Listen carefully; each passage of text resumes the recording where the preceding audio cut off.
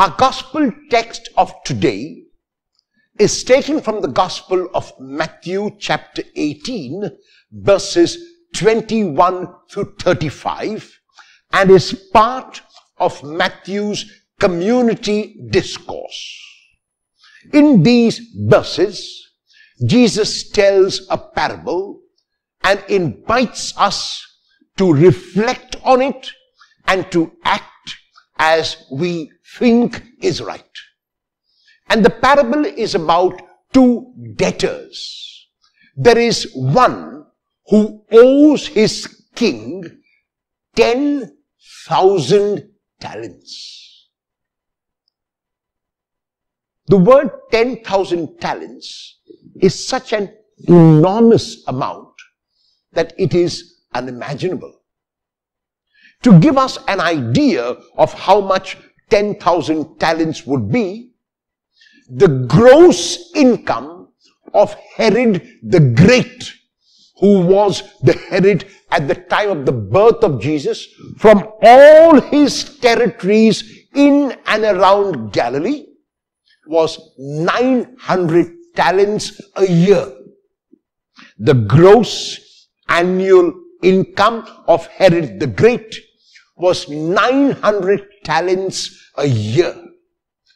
This means that for Herod the Great, it would take 11 years and more to earn a gross amount of 10,000 talents.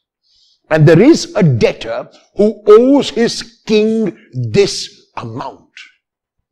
And the debtor comes and kneels before the king and pleads with him, promising the king that he will pay back, which is impossible.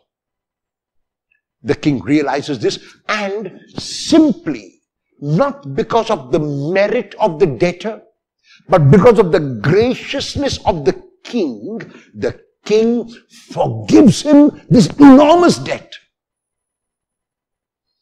And the man is grateful, but his gratitude is superficial.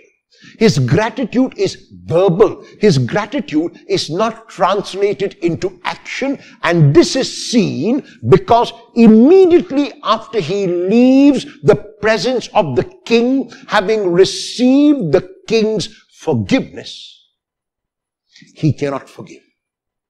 He meets another who owes him a measly 200 denarii. When 200 denarii is compared with 10,000 talents, 200 denarii is so insignificant. Yet, the one who was forgiven 10,000 talents will not let go.